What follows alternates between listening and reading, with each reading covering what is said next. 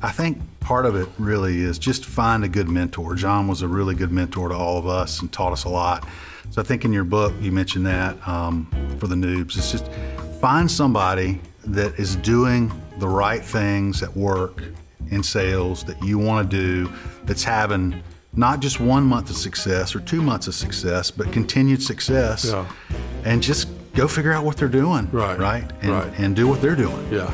Right. And you know, the behaviors and the attitude and the techniques and all that stuff is stuff you taught us at a really, really young, you know, coming in right out of college. But those transferred. Right. They transfer as you go and as you grow. And it's really, I remember coming in, you know, thinking in sales, well, gosh, I think I can make a lot of money here, and I was financially motivated. And you know, a year in, we were doing so well. We were outperforming anybody else, the people that were coming out of law school and what else. We were making a lot of money.